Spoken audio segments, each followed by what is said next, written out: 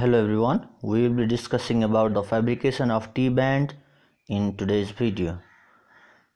Firstly, we will start with what is definition of matrix. A matrix is defined as a properly contoured piece of metal or other material used to support and give form to the restoration during its placement and hardening.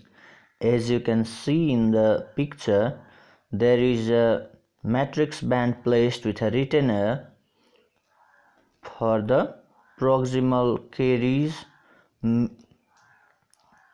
class 2 restoration. For class 2 restoration, a matrix is placed, and the functions of the matrix band are: it provides a temporary wall for the contouring of the restoration. For shape and contour to the restoration, the matrix band is used, and it is used for the maintenance of form during and setting of the amalgam or composite. The T-band, it is a T-shaped stainless steel matrix without any retainer, and it can be made of different sizes, contours and materials. A straight narrow brass T-band is used in pediatrics, and it is indicated whenever we are working with class 2 cavities involving one or both proximal surfaces of posterior teeth, as you can see in the diagram. And the advantages of using T-band, these are very simple and inexpensive and rapid and easy to apply too. The disadvantage is that it is very flimsy in structure and it is not very stable because we don't use any retainer.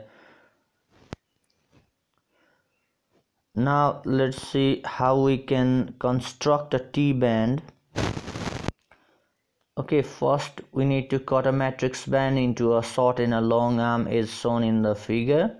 Then both these arms are welded into a T shape.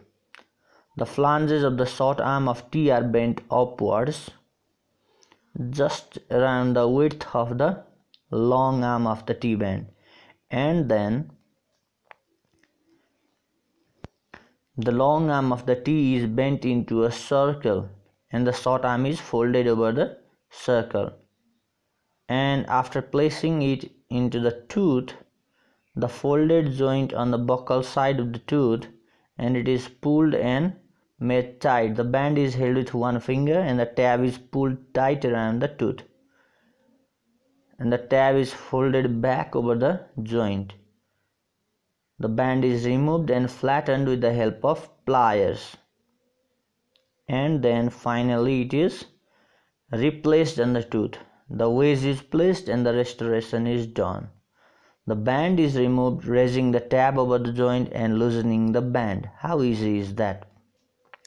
No any retainer is required. It is easy to construct, and for the pediatric patients it's quite helpful.